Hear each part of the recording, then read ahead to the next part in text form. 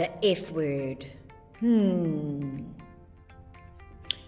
Today, I'm going to share with you some F words that you really want to hear, and some F words that you really want to implement in your business.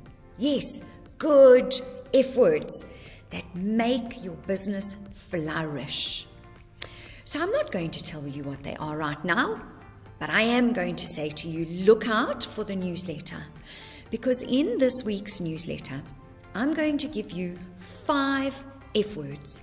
And these F words have the ability to change your life, to change your business, to change the life of your staff, and ultimately the lives of your clients, who are the ones that keep your business going.